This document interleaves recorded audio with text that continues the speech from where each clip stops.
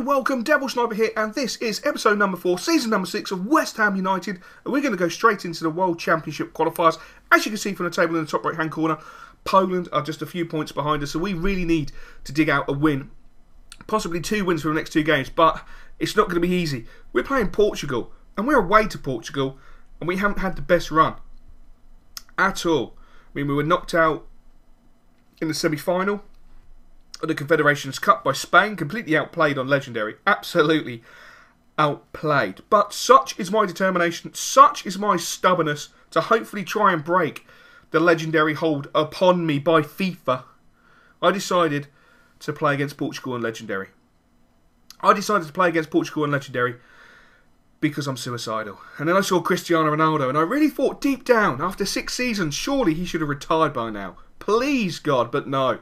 They had an absolutely beastly side out, but we had a very, very strong side out, and a side that I feel can deliver 3 points. You look at the table, you know, 2 points above Poland. If we can at least pick up a victory here, our goal difference is going to harm us because we've only got +3, which is a real shame.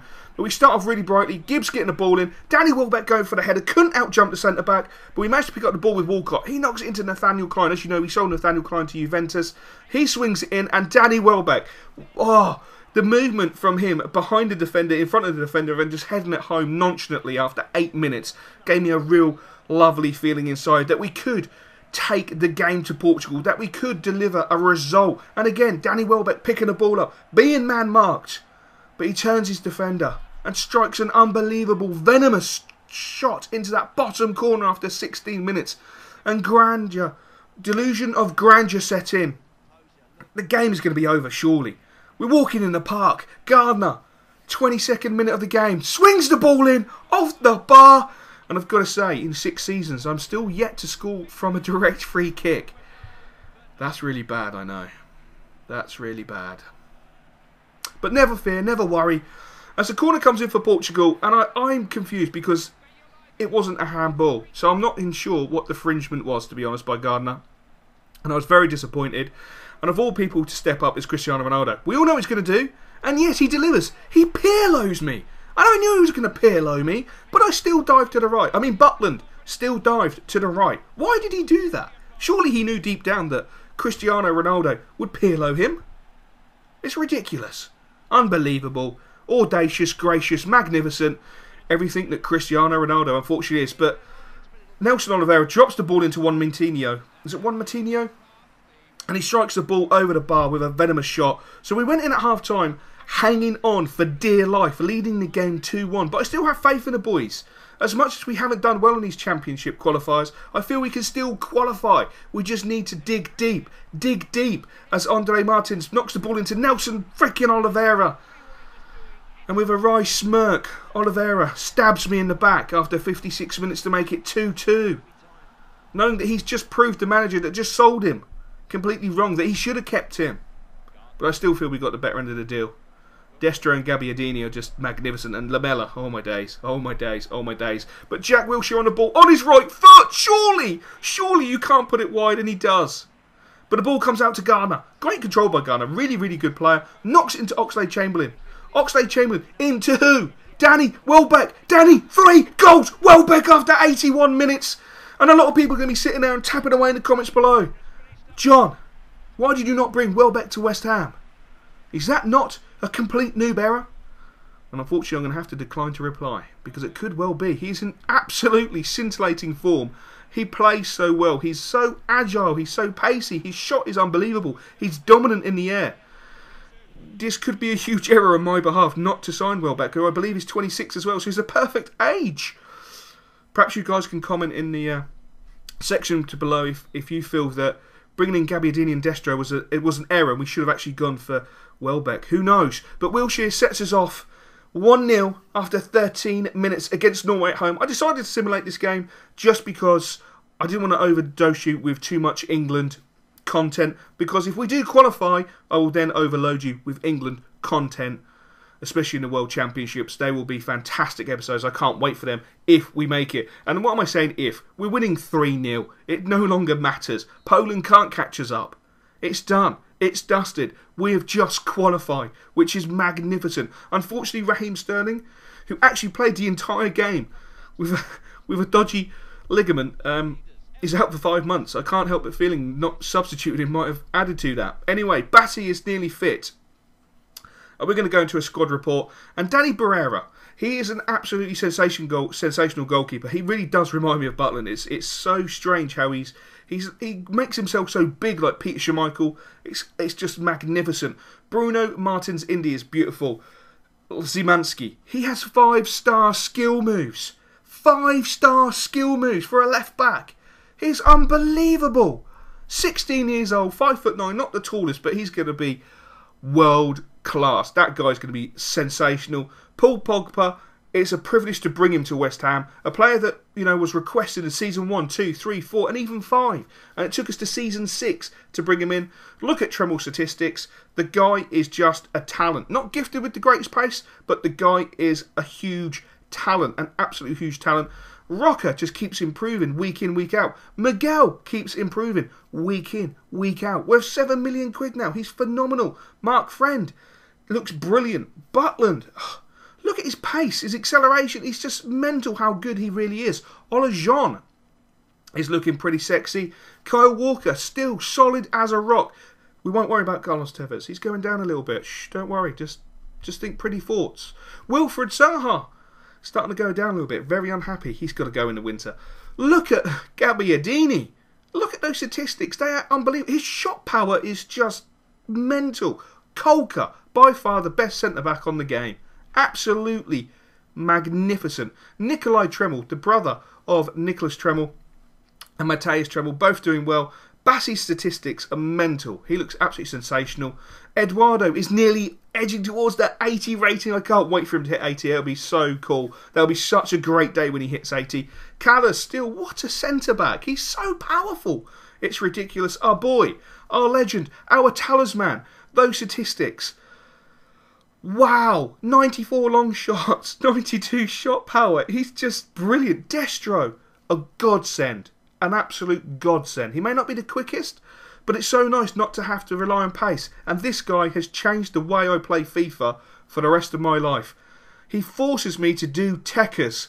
Yes, me. I know you're all sitting there thinking, you can't do techers, John. We all know you can't do techers. You're the worst techers player in the techers world. And I agree. But wait till you see some of the footage I have with him. But now it's time for the Daily Jaffa. Do you like the new background for the Daily Jaffa? I think it's pretty cool. And Filippo believes squad can win the treble. Filippo firmly feels West Ham will win the treble with the current crop of players the club has at this moment. When asked to make a statement, this is what Filippo had to say. We have so much depth and class at the club due to the gaffer. And I feel you'll see us make history this season. He also went on to talk about the younger players. Rocker and Miguel will play a huge part this season. I know they will score at least 25 goals between them. Whoa, that's interesting. West Ham fans get the chance to provide feedback to West Ham TV regarding the development squad player review to help the club provide the best and most creative episodes they can for the fans. And as always, if you have any stories, contact us at the Daily Jaffa on 0800 I love this career mode. But can England win the World Cup with Locke at the helm? Welbeck hits top form. Danny Welbeck hit 4 goals in 2 games to help his country gain 6 points and place them in the World Cup. Or the World Championship.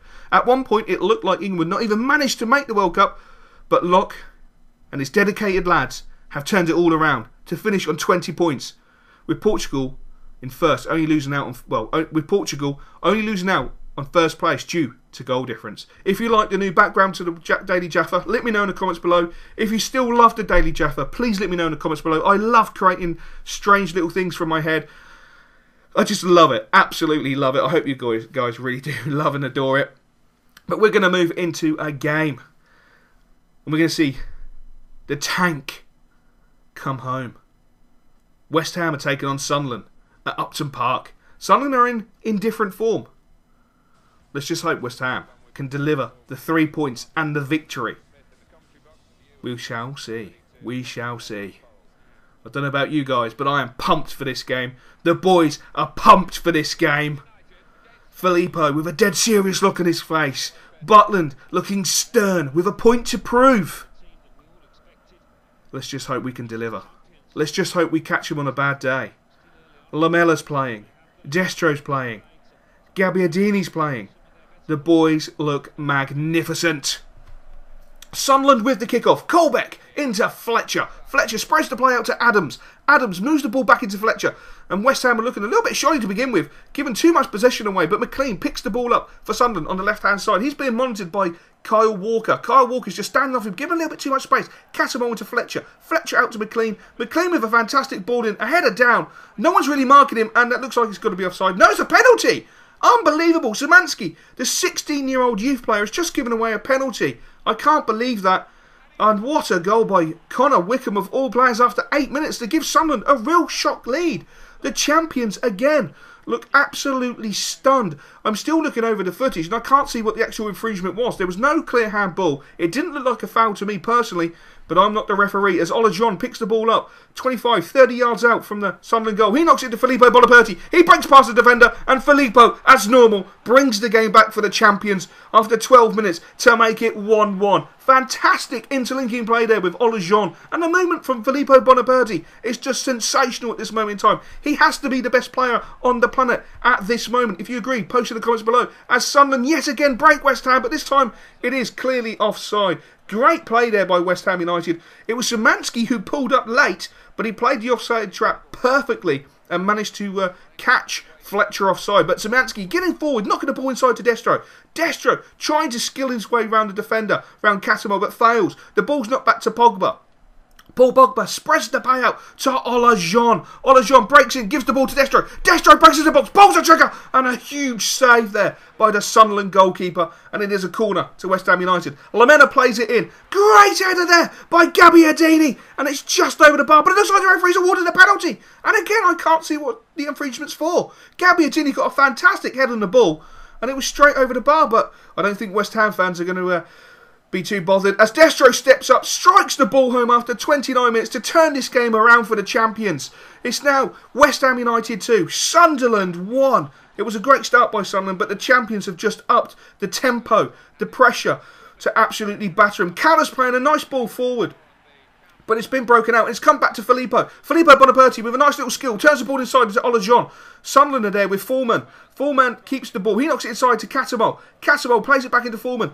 Sunderland are trying to come back into this game with Fletcher. Fletcher out to the right-hand side. But West Ham are just defending so well. Filippo and Callas are doing a great job in the first half. And the referee does blow the half-time whistle. West Ham stroll in, leading the game 2-1. With great performances so far from Destro and Gabbiadini. They really are an unbelievable handful. So to finish the episode off and tease you a little bit, I'm going to go into the youth squad review and we will catch up with how we done with Sunderland in the next episode. Basically, it is Tremmel, birthplace Dortmund, Germany, 17 years old, 5'7" in height, left foot is his strong foot. His weak foot is only 2-star. His skill moves are 4-star. His position is right midfield. His work rates are medium attacking, low defensive. The picture is taken from the Port Vale game in the N-Power Youth League Division 2. My personal thoughts, Tremmel is a lad with a huge future in the game. He doesn't lack confidence for taking a risk and having a dig from 20 yards, 30 yards or even 40 yards. He has the ability to become a cult hero at West Ham for sure. And I, for one, am looking forward to seeing him progress this season. He will play a really, really important part this season. He is absolutely fantastic. He is so gracious. His left foot is biblical. What we're going to do now is take a look at the actual West Ham United B team. As you know, they are playing in the N-Power Youth League Division 2. So we're going to go into a squad. As you can see, Danny Barrera's in goal. We've got Stuart Perk, who is actually on our books at the moment. We haven't officially given him a contract. He's 15 years old, but we've got him on our books. We're going to have a little look at him, see how he progresses, how he does, and I'm sure he's going to be a very well asserted fullback. As you see, we've got all the lads in there. We've got Mills, we've got Robinson, we've got Wabs, we've got Nikolai Tremmel, we've got Matthias Tremmel, we've got Jacob Tong, Antonio, is it Peffer, who's also in there. So basically, as you can see, I'm going to show you a combination of clips from friendly matches, and we're going to conclude with the game against Port Vale. He's just got so much ability. The boy is very fluent on the ball, he's very accomplished on the ball, he's very comfortable on the ball. Nothing phases him. He has a little bit of pace, He has a lot of confidence. I mean, not many people were taking that shot on. Perhaps he should have gone for a finesse shot into the top corner, but such is his confidence, and the power in that foot is unbelievable. He doesn't lack in the techers section, nor the passing. That is an absolutely world-class ball. That's not the sort of ball that we used to be seeing from Olajon. We haven't seen balls like that from Adrian or Isco. But you know, in a friendly match, he has the ability just to do it. Look at this, he teases defenders. He knows the defender's 5-6 yards off him. He teases him. He teases the midfielder. He runs against the defender again. He fakes to go one way, does a roulette, and then has the audacity to have a shot. Not the greatest shot in the world, I'm sure he'd admit that, but he's just such a confident player. Great pace at times. His acceleration is better than his pace. And again, trying to find that top corner. His foot is unbelievable, and he doesn't lack work rates or passion. Look at him getting in there on the fullback, giving the fullback a real harsh reminder that he is about, and then he puts in a fantastic cross. Unfortunately, Rocker on this occasion doesn't outjump the centre-back. He does stick his elbow in his face, which I thought was fantastic. Look at him, he runs straight at the defender. Goes to try a nice little skill move, but the defender just pounds him, because the defender all game had to put up with him running at him, and he was getting a little bit annoyed, so he stuck him on his arse. But it doesn't faze our boy Tremble, because Tremble stood up, took the free kick. Not the greatest free kick in the world, but what else? What can you do? But look at this. For work rates, determination, aggression, passion. Gets the tackle in. What's his first thought? Get forward, receive the ball, keep going. And then we culminate in a fantastic finish with his biblical left foot. The lad is 17 years old. This kid is going to be fantastic, and rest assured, he's going to play a huge part in Season 6. Absolutely biblical.